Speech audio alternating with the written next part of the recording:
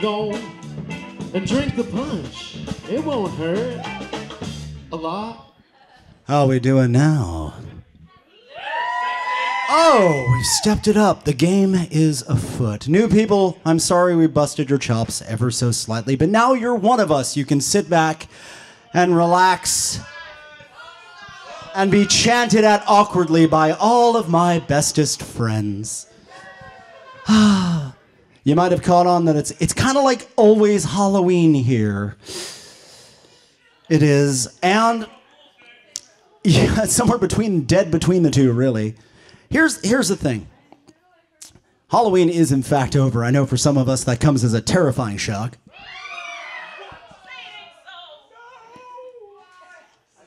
Let it die out. And yes, it is actually over. And I want to get a question, but I don't want an audible response because there is a camera now rolling. I want just a show of hands. I'm going to walk a little forward so I can see it. I want you to raise your hand if you have a stable and happy life with your family and you're looking forward to the holidays. Okay. He's drunk, ignore him. All right. So a handful of you, and I want to start off by saying, awesome! Huzzah! And with no malice at all, the next few minutes aren't entirely for you.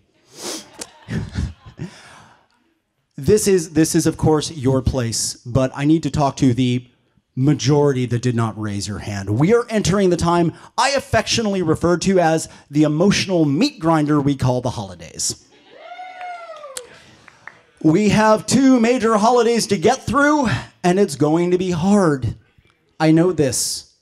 I lived through it too. And last year, I had the best advice I've ever given to a room full of people. I walked up here and said, if I can give you one solid, sane piece of advice, when you go to those familial obligations that you have to be at, you sit down to dinner and you find yourself across from, well, your childhood arch nemesis, who is your Uncle Al, do not stab them with a fork. Because the spoon hurts. No, not because the spoon hurts more, because you look terrible in fluorescent orange and you really clearly, by being here, like your personal freedoms. It seemed like a very good piece of advice, and it's one I stand by. Do me a favor, don't kill anyone over the holidays, please. I want to take it up a notch because we've been doing this for a year, and I'd like to think that everybody who's been a part of this process, this madness, has gotten a little better.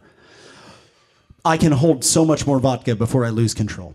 But to the rest of everybody, I know we've gotten better, so I want to issue you a challenge as we go into the holidays.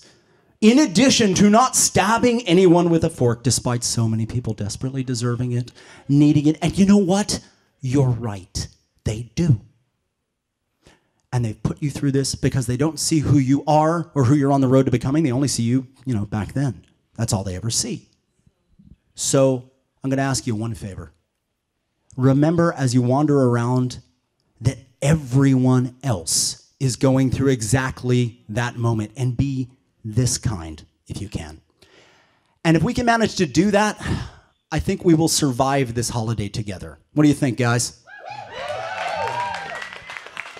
And I'll tell you what we're going to do for you. If you can promise to be kind, just a little bit kind, and to not stab Uncle Al, if you can promise to do these 2 things, we will be open on Christmas Eve. Now, I know some of you have obligations that you're looking forward to that are going to take you very far away. I know some of you are going to be here and go, and as soon as dinner is over, I am out of here. It's going to be a small show, but most importantly, it's going to be our show. And I want you to know that no matter what happens, right up to Christmas Eve, if you start having that cruddy, crappy night, if you're holding the fork in your hand and you're looking at Uncle Al's jugular, and you're thinking, this could be quick, fluorescent orange is not that bad a color, don't. Get through dinner, say thank you, hug everyone in the room, and come running here. We will be waiting for you. I promise you that.